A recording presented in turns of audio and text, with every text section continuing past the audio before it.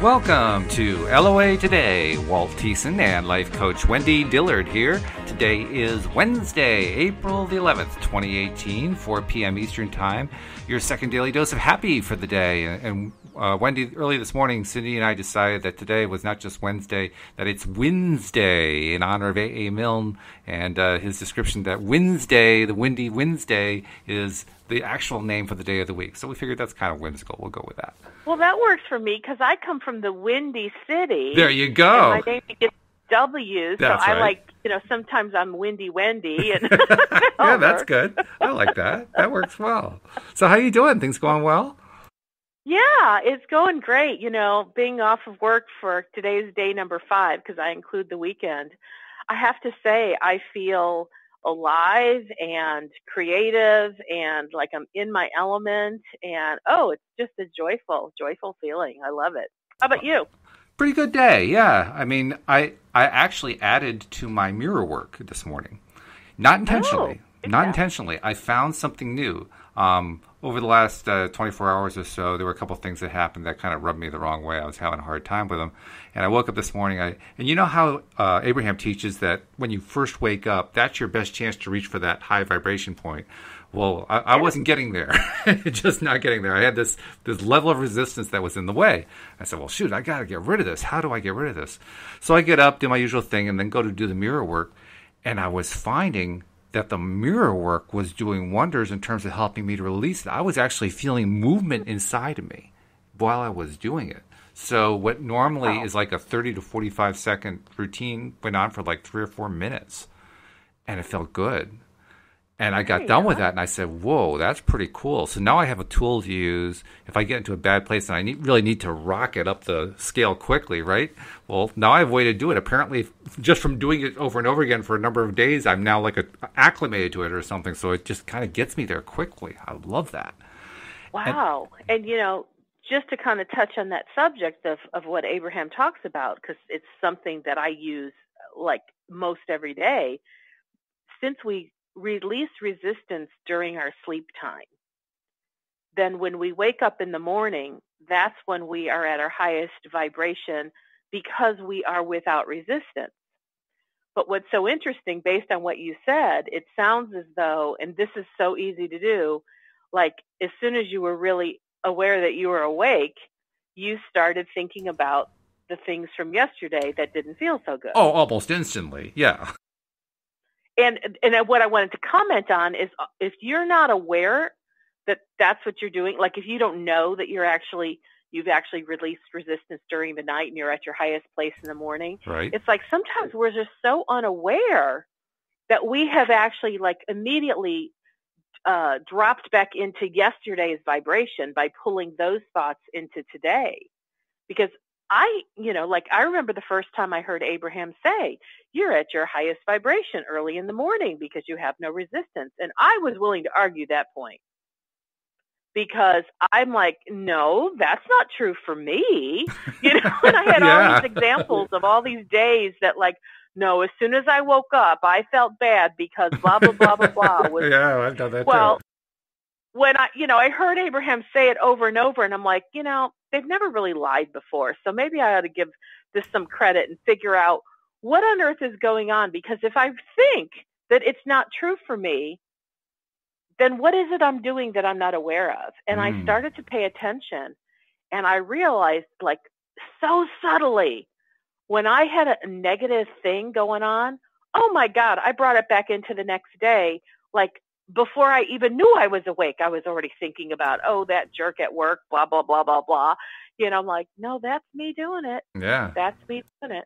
So now I really take the time in the morning to like the moment I notice I'm awake, I kind of acknowledge I'm in the best, highest place I can be right now. What do I want to do with it? And I'm deliberate about what I want to do with it. And if I want to think about something ugly from yesterday, that's my business and I can do it. But when I do it, I don't just go, well, I have no choice or I don't know what I'm doing, because now I do know what I'm doing. And that's a good thing and a bad thing. Well, yeah, it is, yeah. But that was the thing. Even though I knew that was my opportunity, I couldn't get there. I mean, I was really reaching for it. I knew that I was instantly reacting. I could tell that was going on. But I was trying to stop, and I was trying to focus, and I was trying to find that really happy thought. And actually, you know what did the most for me? It didn't get me there, but what did the most for me is that I actively said something like, I can't get there. I need help getting there. And at that instant, my cat jumped up on the bed and walked up to get petted. I figured, well, yeah, that's a good idea. Because it's hard to feel bad when you're petting a cat, right? So I tried that. That helped some, but I wasn't really getting there. That's what was really bugging me. I couldn't get there. Well, and that's so cool that you now have a new practice in your life. Yeah. That helps push you through things and helps you get to a great place. I mean, it's kind of like Abraham lately, I'd say like for the last year, has just so been talking about the benefits of meditation. And I will tell you this, they're not recommending meditation because that is the only way to get to the result that you're seeking. They just think it's one of the easiest ways, which is why they really, really love the idea of meditation. Okay. But the idea that they're a proponent of is letting go of resistance. So I like to say if meditation's not your thing, that's okay. Just find some kind of practice in your life where you can let go of resistance. And it sounds like your mirror work seems to do that for you. Yeah, it's a funny thing. It does do it, and it does it quickly. And I didn't understand what was going on, but I loved it. I loved how it felt, and I could feel that. That's what the part I didn't understand. I couldn't understand why it was. I was feeling something that I normally didn't feel. I was feeling like I figured it was the resistance shifting around and getting ready to exit me or something like that, because it was like this movement inside me, and that was a new thing. That's why I was confused by it. It was a new experience to have that direct of a visceral experience. I wasn't used to that.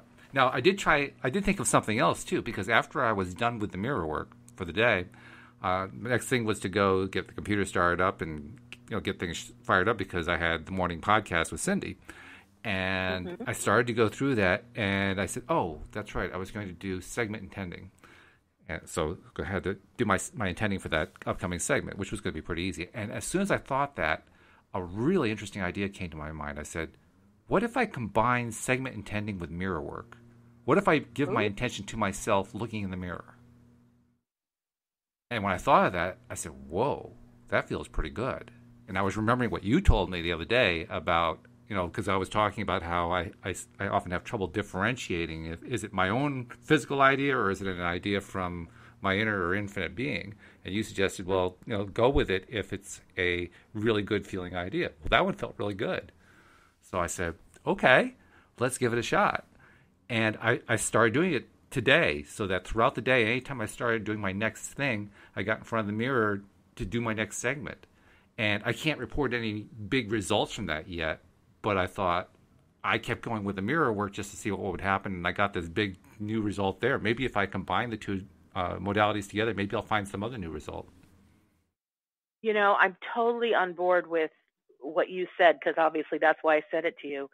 When you're learning how to differentiate between your own voice and the voice of your mother or the voice of your infinite being, to me, I say if it feels good, it kind of doesn't really matter the exact source of the message, because the bottom line is when it feels good, the actual feeling good is an indicator that you are in alignment with your inner being. So whether you came up with the thought yourself, or whether your inner being sent it to you and you received it, or whether it's something that you heard, somebody say a long time ago and it popped into your memory, I still believe that could be your infinite being, pulling that thought out of your memory bank and handing it to you in the moment that it would be useful. So that makes sense. Just following what your feelings are telling you is really the indicator as to whether, it's something that would support you or not support you. And the exact source, not nearly as important. So is that kind of what you were concluding this morning as you Yeah, were? I guess so. I mean, not nearly as important. Yeah, I guess it doesn't really matter as much. That's why I was pausing there. But I guess you're right. It doesn't really matter. What matters is whether it feels good. It doesn't matter whether it came from my physical mind or from my internal being or my mother's voice or whatever it is. Mm-hmm. As long as it feels good, I guess that's really the main thing. Yeah, and the fact that you had the awareness that it felt good, Yeah. that to me is the most important part of this thing that you've shared, because that's the thing that so many people that that when I'm working with them as clients, especially in the beginning of our relationship, they don't know what they're feeling. And even though I'm trying to point out, like, stop, notice what you're feeling in this moment, or notice, this story you told me, how you felt. It sometimes takes a couple sessions for them to start to go, oh, I see what you're talking about. Yeah, this is what I felt. Oh, this feeling is actually telling me something, and I get really excited when they start putting those ideas together. Mm-hmm. Sure. Yeah. Yeah, I can see Yeah. that. So anyway, that's my big breakthrough for the day. Okay, that's awesome. Yeah, it is good. Okay, so I'm purposely stalling for a moment because my lawn people have just showed up, and they were expected yesterday, and so I haven't put my money out under the mat for them. Oh, well, go So ahead. I'm Well, going to put the phone you, on you, mute you, for you half do a that. second because they're making all sorts of noise You do while I that. put the money out. Hold on. Yeah, go right ahead. And actually, I'm dealing with the same thing here, which is interesting because we got people mowing the lawn outside the window here. So, listeners, if you hear a lawnmower, no, it's not somebody who's mowing outside your window. It's outside my window. Not a big deal. But while Wendy is coming back, I want to remind everybody a couple things. First, I haven't said this in a while, but we want to make sure that you remember to subscribe and share. Most of the listeners have done that. We know that because of how many people or how many episodes the average listener downloads. But for those of you who are newer listeners, if you haven't subscribed yet, by all means do it. All the instructions are right on the homepage. Really easy to do. The homepage, of course, is at loatoday.net. And, we welcome you to subscribe and then share it because the sharing is just as important as the subscribing. That's how we find more and more people who learn about us and say, hey, that's pretty good stuff. I want to have my daily dose of happy too. Cool. All right. Well, now that my lawn guys are paid. That's a good thing. I was commenting actually that we got lawnmowers outside of my window here too. So we got lawn mowing going on all over the place. Well, one of the things, because I talk about how now that I'm on vacation this week, I like to milk my mornings and think on specific things. This morning was a little bit unique because as I was, wanting to do my thing, the phone rang, and it was a dear friend of mine. And I could tell she was emotionally troubled, having some kind of thing going on. And so, we just kind of started chatting, and she was telling me her circumstances. And first of all, she's like, I'm just so overwhelmed with all these things going on. So I said, well, what are the things? And I wanted to purposely share this today because I thought it was a great example of paying attention to what the signs are, like how you know what is being communicated to you from sources beyond the veil, from non-physical. Yeah. And so anyway, I said, all right, well, first of all, the meaning of overwhelm is simply that you are thinking about too many things at one time, and that's why we get overwhelmed. Sure. And I know that sounds really simplistic, but it's amazing when we get overwhelmed, we forget that. Oh, yeah, I agree. We're just thinking on too many things. So I said, let's just take each one of the things in your life that's feeling like something you can't handle, because those were her words, let's just talk about them. So she talked about how, let's see, her heater, she went to turn the heater on and it wouldn't work. So she pulled something apart and went, okay, it's just making this weird clicking sound. And then she tried to use the air conditioner thing and it didn't seem to work. And she's like, oh my God. So now there's something wrong with my AC and heating and whatever. And she said, but I've called a repairman and, he's on his way out. But she said this to me. She goes, I know, Wendy, you've talked to me for a long time about everything even circumstantial things, have some kind of message for me. So I've been trying to think about what that meant, the fact that my heating and air conditioning unit seemed not to be working. And she said, all I could come up with is that I was running hot and cold, something about hot and cold. And I went, okay. Didn't know what to do with that, but just kind of took that idea and put it on a mental shelf. And I said, okay, what else is going on in your life? And she said, well, in my bedroom closet, I noticed it was a weird thing. It was like there was this line of dirt on the wall. And she goes, I couldn't figure out what that was. And this was a few days ago. So she said, I just got the vacuum cleaner and I vacuumed up that dirt, thinking, I have no idea why there would be dirt like on my wall in the closet. Yeah. So I guess a day or two later, she looked at it and there was that line of dirt again. Now at this point, I'm starting to get a sense of what it is. And I don't know if just by talking about it, it makes sense, like anybody else is getting a clue. But I think I was tapping in energetically to what it was. So anyway, she vacuums up the line of dirt and heads off to work. And then third day, she comes back and there it is. And she looked really deep and she went, oh, there's little things moving. And she said, I think it's termites. Ooh. So she goes and starts Googling, and apparently, according to what research she did, this could be termites. So she went to, the hardware store and got some termite killer kind of spray. And she she vacuumed them up, and then she put this little termite stuff in like the area where they were. And she said, so far they haven't come back. It's been a couple days. And I said, okay. But she was saying, oh my God, but all this is so overwhelming. I said, okay, we're taking these one at a time. We have an AC unit. We have some weird thing on the wall that you think is termites. I said, what else is going on? She talks about some money stuff. We talked about that. And I said, okay, well, she said, I'm just overwhelmed money-wise. I said, what does that mean? Does it mean you can't pay your bills? She goes, yeah, I don't, my bills are overwhelming. And I said, okay, does that mean you have more expenses than income? She said, yes. I said, how much more? And she goes, I don't know. I said, what do you mean you don't know? She goes, because I've been so overwhelmed, I just stack the bills and pay them as they need to be paid. And I went, okay. And she goes, but here's something really weird. She goes, it seems as though every month there's a bill that fails to get sent to me. I said, what does that mean? She goes, well, like this month in particular, she said, I have a list of knowing when my bills are due, and my water bill is due around the 15th. And she said, I was looking through my stack of bills, and I noticed I didn't have a water bill. And so she said, I walked back to my mailbox to see if there was something in there that I missed, and there wasn't.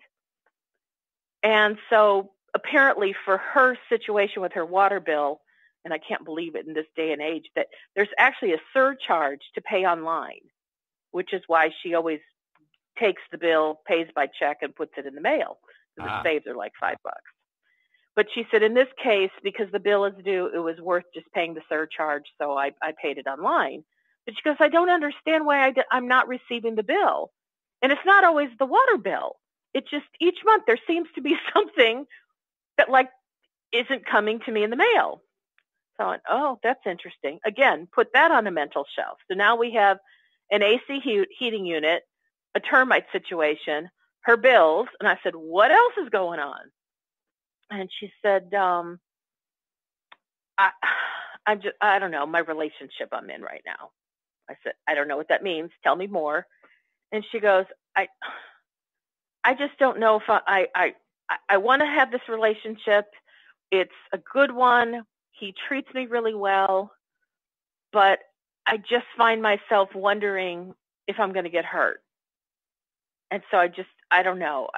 I just know that that's what's coming to the surface, is that I just don't want to get hurt again. So my assumption is because her husband transitioned a couple of years ago, I made an assumption, I don't want to get hurt again, meant I lost my husband. That was a hard thing to deal with. And if I go into a new relationship, I don't know if I really want to give my heart to a new person because he could leave too, which I think that's a real common thing that many people experience when they've been widowed. Oh, yeah, perfectly understandable. So now we had like these 4 things. I said, is there anything else? And she goes, no, I think that's it. I went, okay. And I can see how when she's thinking about all 4 of these at one time, of course that feels overwhelming. I said, just let's look at them one at a time. So we just kind of started talking through them each, and we started with the finances. And what was interesting is I said, okay, so what's going on with your finances? Ah, was her response. Okay, yeah. And I said, can you put some words to that for me? I don't know. I thought it was pretty direct myself, but you know. She's one of my very fun friends. I love her expressiveness. And she said, I don't know. I'm just out of money and my debts are too high. Or not debt, but just my expenses are I think they're too much. I don't make enough money. I don't know what to do. And I said, well, how much income are you shorted each month to pay your bills? She went, I don't know. I said, what do you mean you don't know? She said, I don't know. I'm to figure it out. And I said, are you still there? I hit a button weird on my phone. Yeah, I heard it. Don't worry about it. I'm just staying really quiet because that guy's with the leaf blower out front, so I'm trying to keep my mic muted as much as possible. Gotcha. So anyway, she said, yeah, I'm really in fear to know what's happening with the money. And I said, all right, well, it's really a good thing that at least she was able to tap into the feeling and she was able to acknowledge it was fear. Because I said, at least now we know where we're at. And I said, here's something interesting.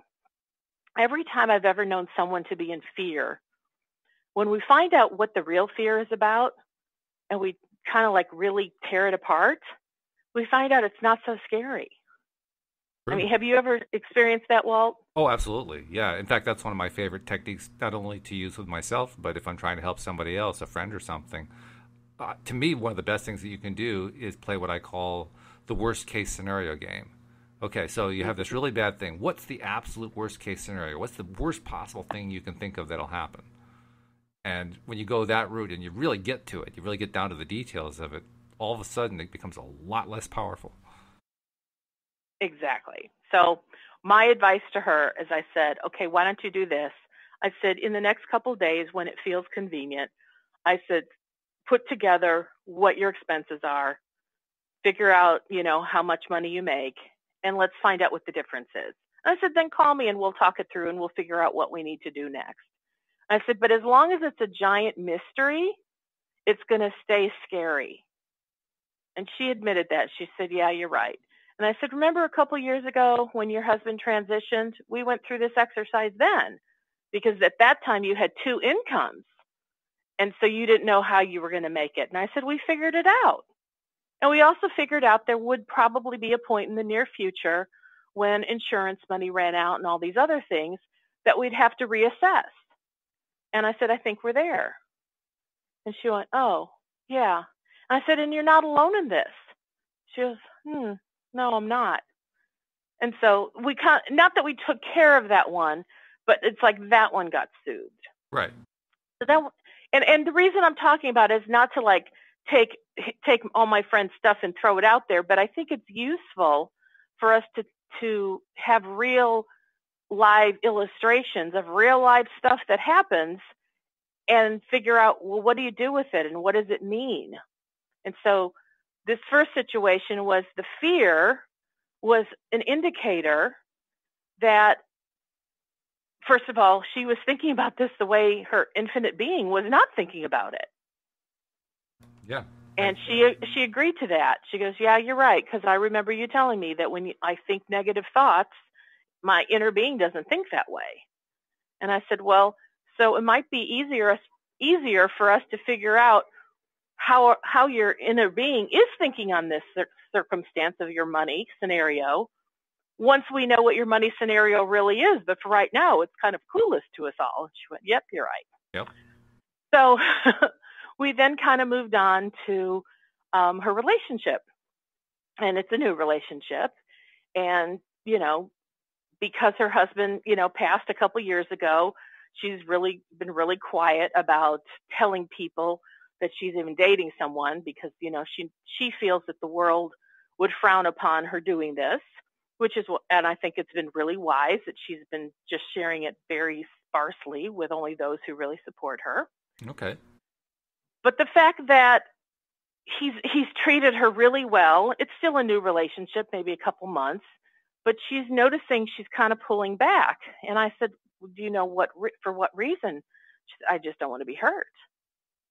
And I said, are you afraid he's going to die? And she's like, I don't know. I don't want to be hurt. Well, what's interesting, and I won't go into like every single detail, but as she was talking, I went, oh, this is not about being afraid that he's going to die like your previous husband died. I said, I think this goes back to an earlier time in your childhood. Because, I know what I said to her. I go, so would you have given up the 25 years you had with your husband if you knew he was going to die? And she said, oh, no, I love the 25 years we spent together. And I said, I'm going to put it in strange words, but was it worth it Yes. that you had the 25 years and going through, the death experience with him? She goes, yeah, as gruesome as that was. Yeah, it was worth the 25 years. I said, okay, so here you have the new guy. And what if somebody could tell you, like you're on a game show, okay, behind door number 1, you can have the relationship that is totally fulfilling and exciting, and he treats you well, but that relationship will only last for 5 years. And I make up weird stuff. And I said, and behind door number 2, you have no relationship for the next 5 years. And being a person who loves companionship, you will be alone for the next 5 years of your life, not knowing what the future holds after 5 years. Which door will you pick, door number 1 or door number 2? I think we can skip the box where Carol Merrill is standing. Oh, no, I was Carol Merrill. Oh, you were? Oh, okay. Yeah, actually, as I was thinking it through, I was actually pointing in here, door number 1, and my hands were all, pointing to door number 1. So she said, well, I would pick door number 1. And I said, so you'd be willing to have a relationship where you felt really nurtured and you had a great companion for 5 years, even though he could die, you could break up, you could be divorced, whatever the circumstances that could cause you pain. She said, yeah, I'd be willing to do that. Nice. And I said, okay. And she said, wow, I'm really surprised I'm saying that. I'm like, oh, well, I'm glad we went down that road. I'm glad we played this game show. So then that's when I started getting the sense this is not about fear that she's going to lose him through death. I said, I think there's something else as to how it is you're pulling back. Because then she said, well, I did this with my husband too. I said, you did? She goes, oh, yeah. As a matter of fact, when we were dating, he gave me a promise ring, and then we'd have a fight or something, and I'd give it back. And then he'd give it back to me. He'd take it back, and then we'd work our way back to each other because I missed him. And then we'd get reconnected, and he'd give the ring back to me. And then something would happen, and I'd give it back. And she goes, I didn't want to get hurt, so I just kept pulling back with him. And I said, wow, that's part of your dating history I really was unaware of. And again, this is kind of pointing toward there's something deeper going on. Oh, yeah. And so it was really good that we were having this conversation. And so I just said, well, can you think of anything in your childhood, either with mom, dad, siblings, teachers, anybody you can think of, where you felt that they gave their love and took it away? And she went, well, so, we talked a little bit, and I know her family history, and she goes, I kind of felt that with my mom. And I said, well, tell me what that's about. And she goes, well, there were times that, like, I want to get her attention, and she'd be on the phone talking to a friend, and she would just be like, Mom, I need to get I need to know something from you. I just got to ask you a question. And Mom would say, well, when I get off the phone, then we'll talk. And she said she would just get really upset and she'd walk away. And I said, well, how did you really feel? And she said, it made me mad because I wasn't getting my way. And I went, I said, what was your way? She goes, I wanted her to drop everything and pay attention to me. I said, really? And then she goes, oh my gosh, I can think of this time when I threw a temper tantrum. I mean, the kind where I was screaming and yelling on the floor. I don't know, she might have been 6, 7, 8 years old. And I said, what did your mom do? And she said, she went into her bedroom and ignored me. And I went, really? Now, I wasn't thinking like, oh, what a bad mom, because who knows? Maybe that was totally appropriate for the situation. It might have been, yeah, right. But I said, so you felt like you couldn't get your way, and did that feel to you like your mom stopped loving you in that moment? She goes, exactly. And I went, huh. So I said, all right, so what I was able to surmise is I said, as a very young person, you made a decision that when someone who's supposed to love you 24/7, like a mom, doesn't give you your way in the moment, that what you decided that meant was you're not loved. And she said, oh my God, that's it. I felt so unloved. I went, okay. So you decided that love came and went. It was hot and cold. She went, yeah. That's how I felt my relationship with my mother all my life. It was hot and cold. And so anyway, we kind of took a break and talked about some other things because that was getting kind of emotionally heated. Then we came back to it, and I said, all right, so now let's look at this. I said, as a child, you made a child decision because you didn't have any other tools to make any other decision. Sure. And your child decision was that when mom doesn't pay attention to me in the way I want, at the time I want, that she doesn't love me. And she goes, yep, that's what I decided. Yep, that's how I feel.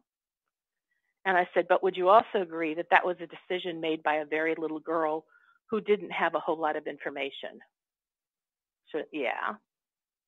And I said, knowing your mother and knowing who she is, and now that you are an adult, if your mother knew that you would make that conclusion that she wasn't loving you, that that's how you would feel about it, do you think she would have just blown you off or said, no, wait till I get off the phone? She said, no, I know my mom loves me. And I said, you're right. I said, so now as an adult, can you look at that childhood situation differently and realize you just made a childhood decision that you're still, without realizing, making today as an adult? And when you don't get your way, you think you're not loved and you pull back because you don't want to get hurt again. She went, wow, yeah, exactly. So we kind of talked through some things, and she said she was willing to open her heart toward the man in her life because she had a situation where he had called. She thought he was coming over the last week, and he called, or she had called him and said, hey, where are you? And he said, oh, well, I'm heading off to such and such place, and I won't see you till tomorrow. And he goes, I thought I told you that. And whether he had or not doesn't matter. But she said that was one of the places where she just went, oh, okay. And he said, what's wrong? Like he could tell that was too quick of an answer, and it was very blunt. Mm-hmm. And she did her best to get off the phone with him. But what she told me today was I pulled back from him. Mm-hmm. Sure. And I said, why? And she said, because it was too disappointing to know that now I wasn't going to see him. Mm-hmm. And so this is information, what I'm about to say is something that was new to me, but it was just flowing as I was, chatting with her.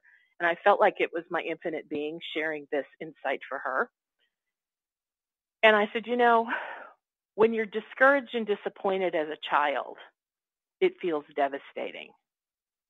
But I said, as an adult, I said, haven't you ever had a situation where you're disappointed because something you looked forward to wasn't going to happen? And then you go, oh, well, so since that's not going to happen, what else can I do with my evening? And she goes, oh, sure, that happens all the time.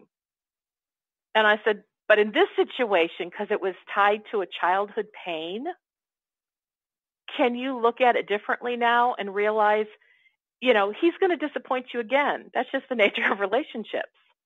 And if every time he disappoints you or you feel disappointed, you go into the childhood response of, now I'm not loved, that's going to make it really difficult to really make a connection with this guy.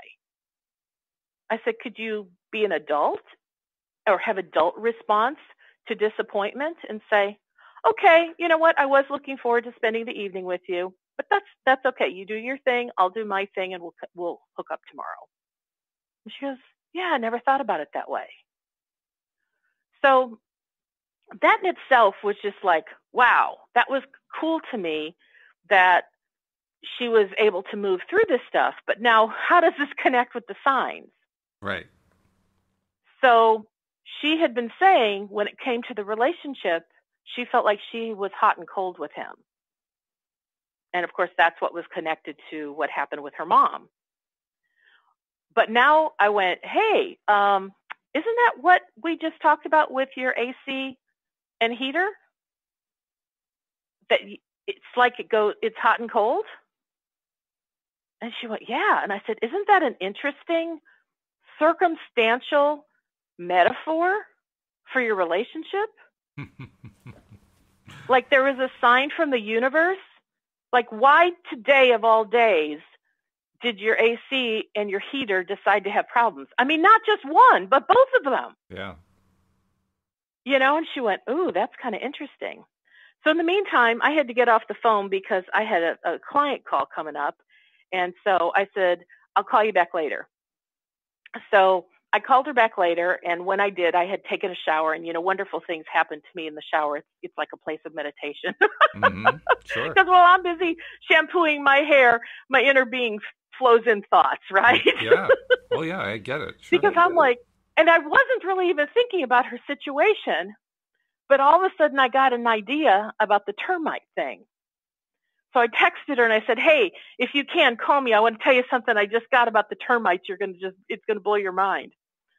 So she calls me up and I said, okay, so simultaneously you have your AC heating situation going out. That's hot and cold. And we know that one's now representing your relationship where you were pulling back because you were blowing hot and cold in the relationship. And she goes, right.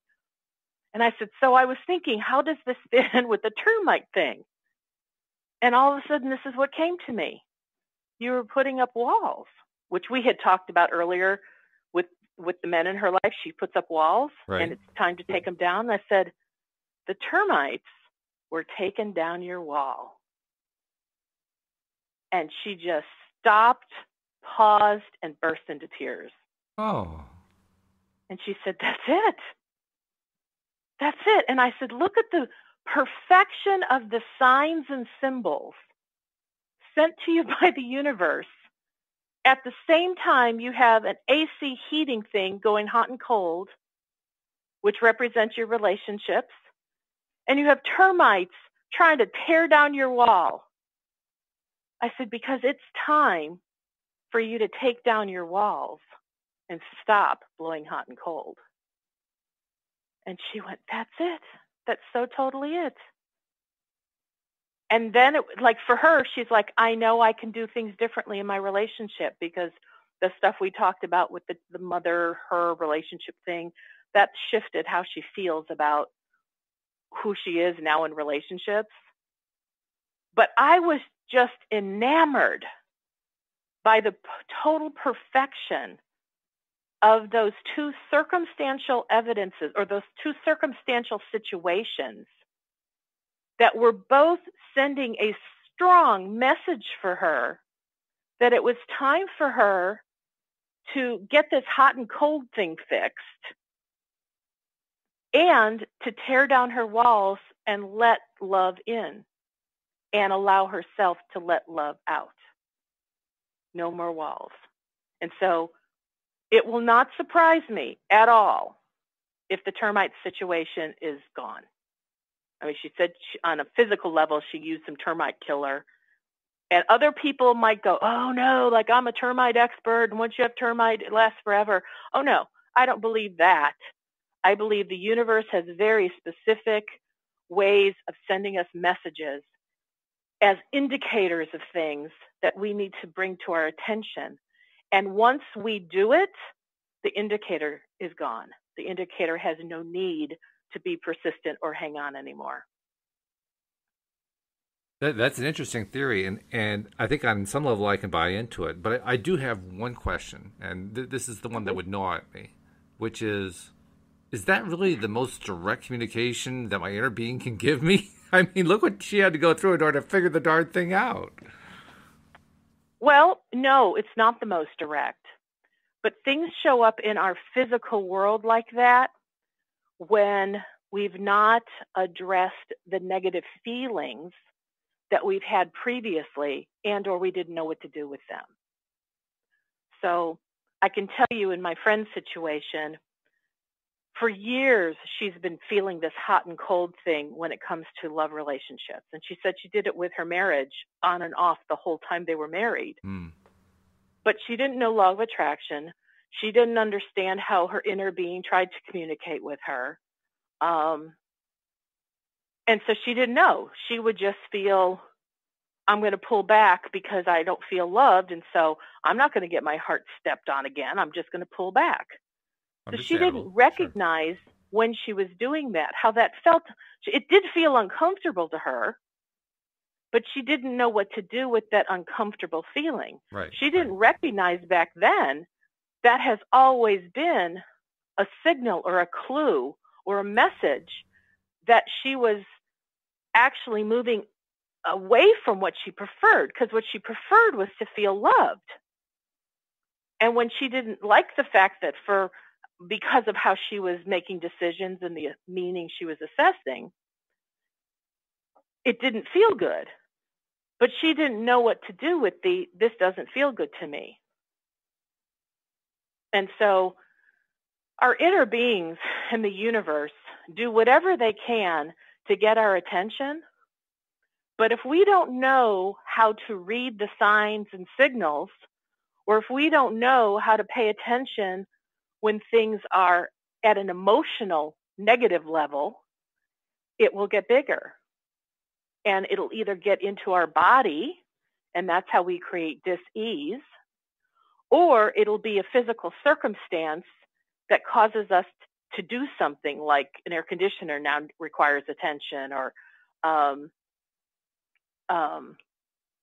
the termite situation happened. Now, most people who know nothing about law of attraction would say those things are just arbitrary, and her heating and air conditioning unit just happened to have a problem.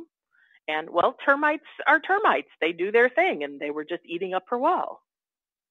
Now, because I've been following law of attraction for over a decade now, I've been paying attention to these kinds of things, both in my life and in other people's lives.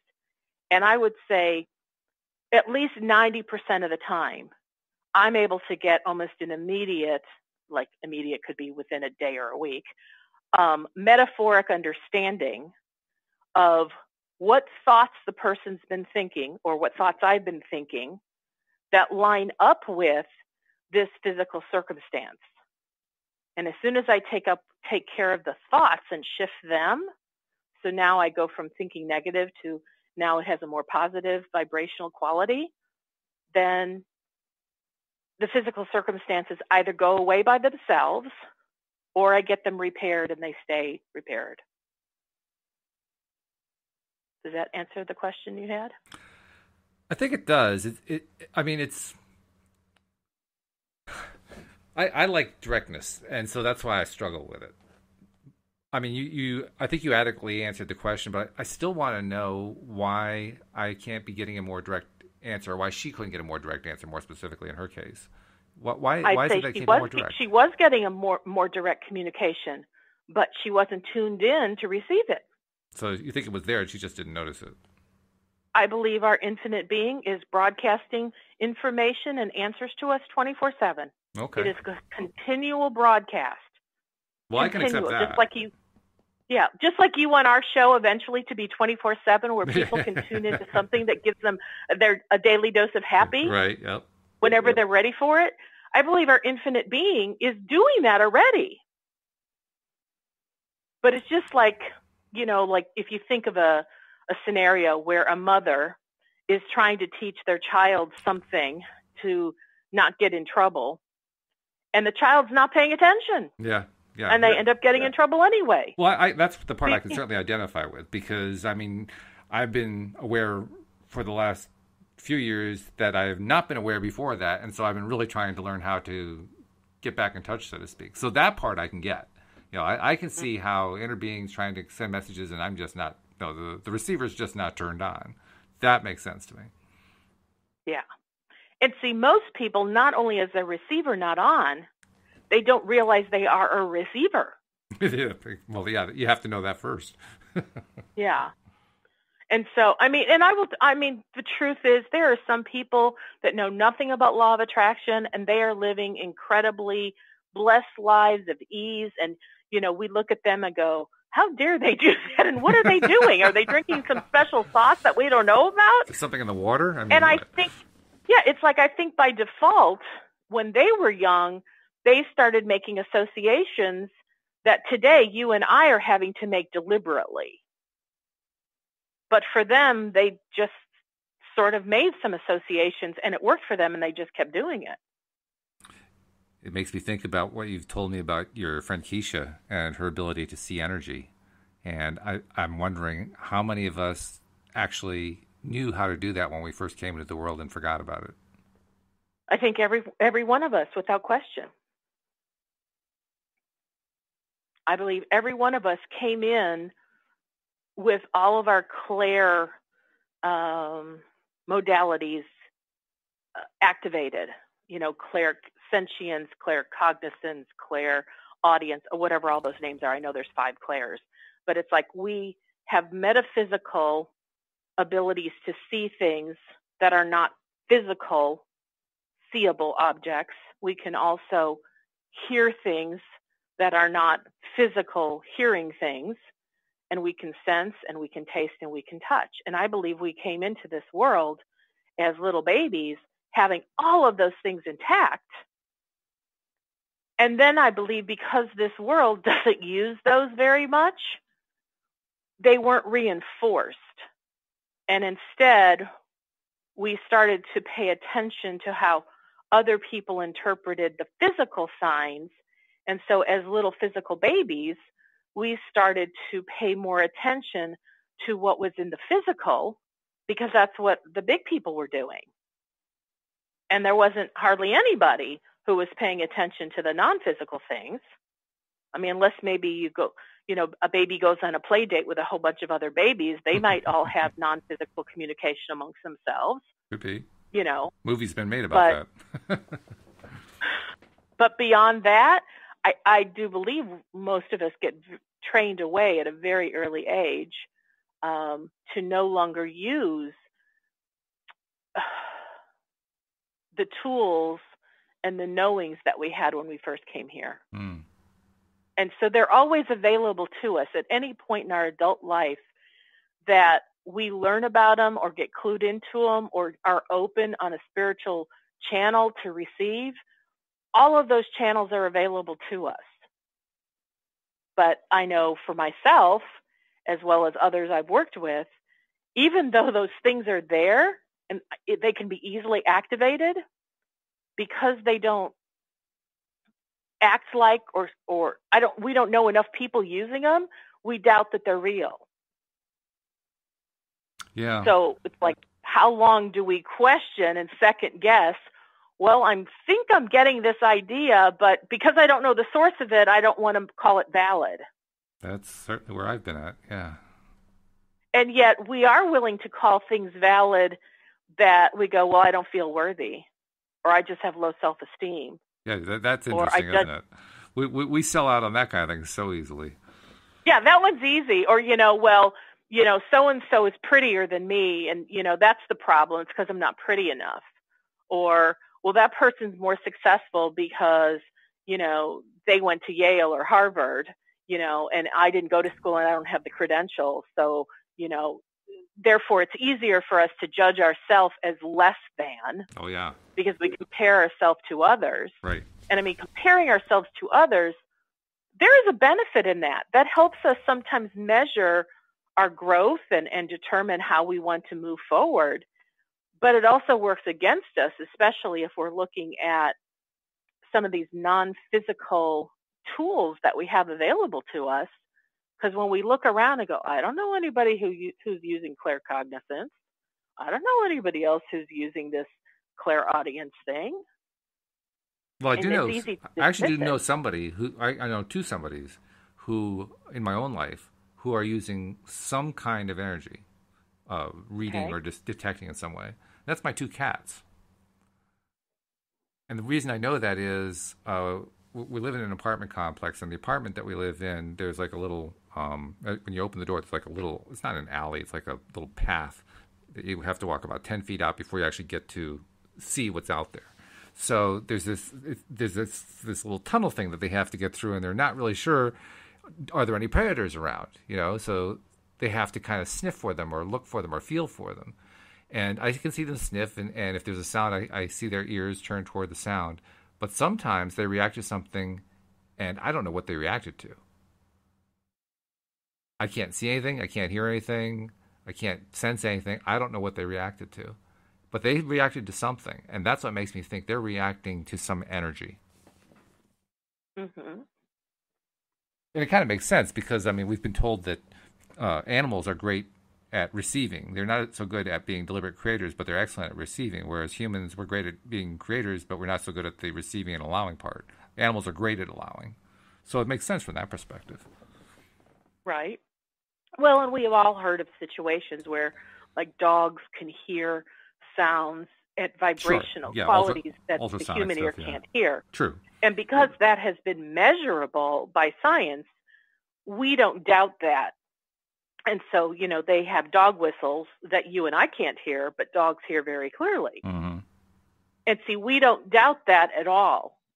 And dogs don't doubt that they can hear that. They don't go, you stupid human, what's wrong with you? Open up your hearing and listen to the same sound we're hearing. Yep. It's like no big deal to them. Well, there are all sorts of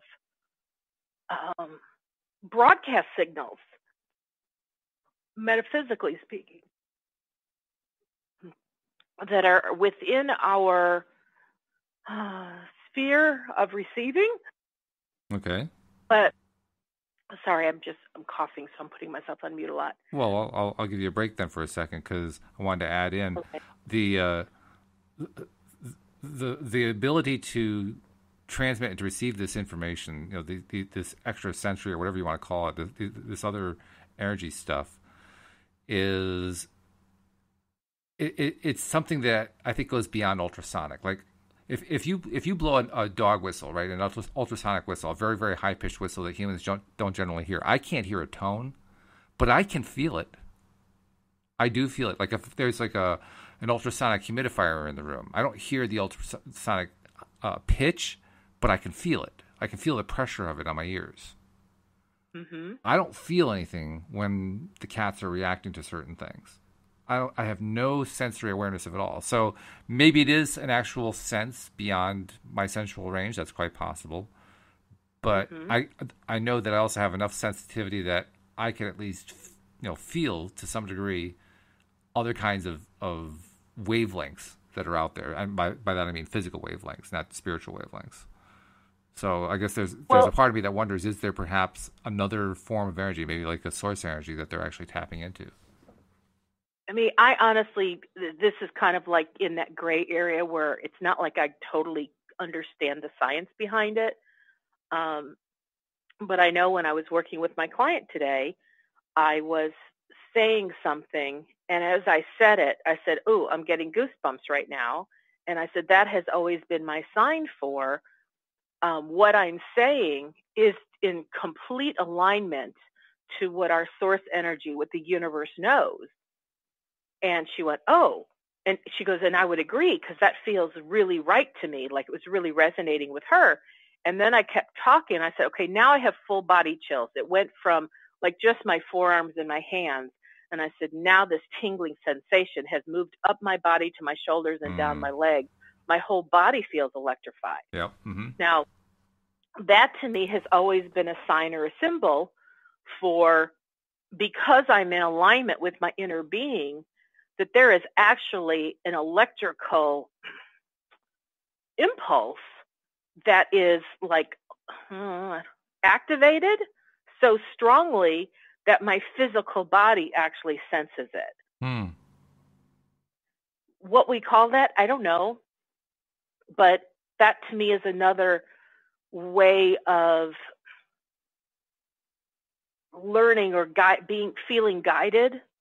Like when I say something and there's goosebumps, it's like that tells me I'm in resonance, I'm in alignment with my infinite being. Mm-hmm. And I like that. I mean, and I can't manufacture goosebumps.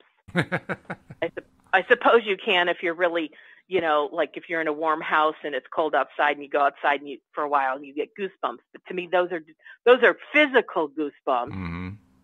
Because what I'm talking about is not where I have little bumps on my skin. Yeah, you're talking about like the hair stands hairs. on end. Yeah, exactly. Yeah, you're talking about the hair sensations. Yeah. Yeah, and it's not because I have static electricity. Right. And I don't know I don't know the physicality of what makes that thing occur. I just know that it does.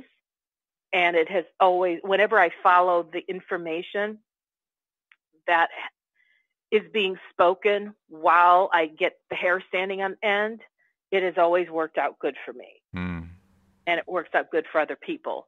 And to me, that yesterday we were talking about like just testing how you know when you're receiving information from your infinite being or from the universe, mm-hmm. And it's like you got to test it. And, you decide, okay, I'm going to believe this is a yes and go with it. And if you get a positive result, you go, okay, well, then that must be what the hair standing on end meant or what that good feeling meant. Mm-hmm. But I love your question, which is, can't my infinite being speak to me more directly? Yeah, I mean, that doesn't seem like a whole lot to ask. Well, and I believe the answer is absolutely. And it's our job and responsibility to learn how to tune in with our receivers and learn those subtle differences between being right on the station to receive versus being in the static of, the station's not coming in clearly. Now, of course, really young kids wouldn't know what the heck we're talking about, but we know because you and I are of an age where, we worked with radio dials. Yeah, right. And we knew what it was like. You could move a radio dial just an eighth of an inch and you got pure, clear radio station. And you're like, yes, that's it. And then somebody knocks it and it takes a while to tune back in to find that clear station. Yeah, we had to use manual tuning, turning a dial, and it would slowly move its way up and down the spectrum of wavelengths. Yeah. And to me, when we went to the digital signals, that to me, I didn't like the digital signals as well. Really? Because there were times my digital signal said I was at 98.7 and I was hearing static. And I wished I had a dial because I could tune in better. But it really all is about us learning to tune in. And it's our responsibility to figure out what those signals mean by testing them out. But you know what? If someone doesn't care, then they can just live their life in roller coaster style and live by default. And that's okay. Mm-hmm. A lot of people do that.